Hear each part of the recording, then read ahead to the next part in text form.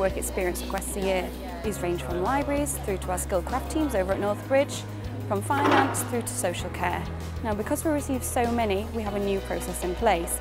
Now, this process is a lot more real world in that you would see a placement online, you'd then apply for it, and then you'd go through to an interview stage. Now, don't worry, the interviews are really informal and it's a lot more about you finding out about the post.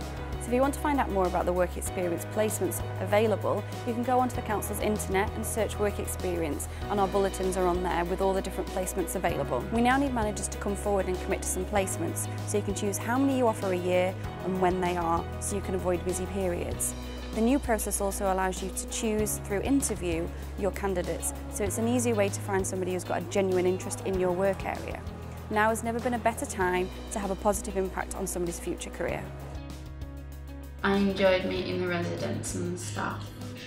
I met up with the manager firsthand and spoke about my course, and we worked out what I'd need to gain. So because I'm doing social work, we worked out that I could meet the other professionals involved and talk with social workers as well and get the experience for that.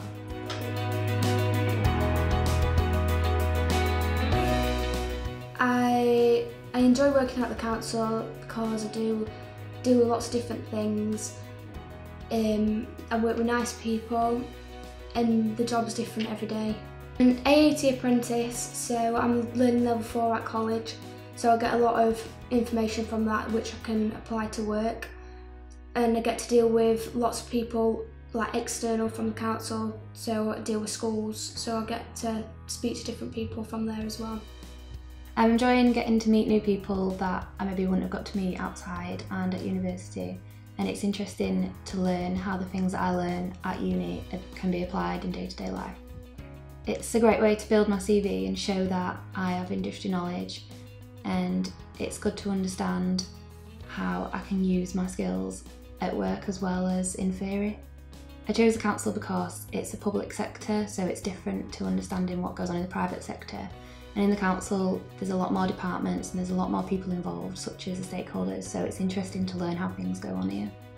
Opportunity more than anything. I changed career after 10 years in retail, and there was a good, after 4 months of sort of work experience in finance, there was an opportunity came up at the council for a finance support officer, and I applied, and during the interview it was discussed as to how I could develop, and there was the opportunity to complete my AAT through the council.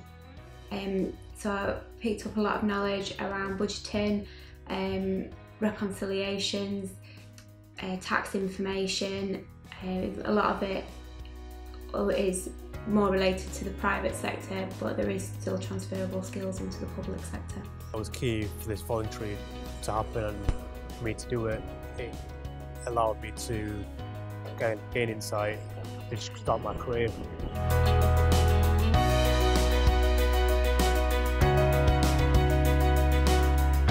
Basically, the idea was put forward by a body of people called CISL, who help people who's got disabilities or like anxiety or been out of work and fear of going back into the norm. It gives me something to look forward to, and you know, you get out of the habit to get up in the morning.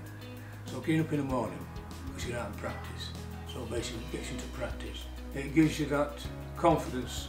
I use the word confidence. In a little way, it's a gradual build-up process to, you know, get everyone to believe themselves so you can do it. Part of what I think is important about doing the placements is to share the understanding of what we do in the council, to kind of share that what financial management's role is, and to give students the opportunity to kind of learn and be part of the workplace, you know, so that they can use that and hopefully help them progress and get a job at the end when they're at the end of their studies. We take A-level students, like people from university, so different background. One of the feedback we got was somebody had kind of done a private and a public, and they really found it useful to see the difference. And one of the key things was, you know, our governance. They found that really surprising, and how the procurement rules and all that kind of stuff, they were just kind of really took that away. And what it does to the team, I think it's good for the team, because I think when you're explaining something to somebody, it kind of, you think about it a bit more, and so it helps with us understanding what we do as well. It's good for the team, a bit of fresh perspective. We get them involved in projects and get their take on it, which is really useful. The benefits to Doncaster Council are having to get to meet people that are going to be future leaders and managers within our services. So having the opportunity to play a part in seeing a person develop their career and move on to bigger and better things is the achievement that we want to see. It's a two-way thing as well, because we get to see whether they enjoy it, whether they're up for it, and whether they realise. So it's not just about them finding out for themselves, it's what they want to do. It's up to us as well, we can see if that's what they really want to do as well. Yeah, my nephew came last year and he's got a job now doing what he came here to do. So it was a really good experience for him. And yeah, like I say, he's got an apprenticeship out of it now. I think some of the youngsters, speaking for myself, I didn't even know what I wanted to do at 16. It's just what my dad told me, what my brothers told me. And I ended up in a trade that I'd never have chose and loved it, which was the joinery. Opportunity. Quality. Insight. Experience. Confidence.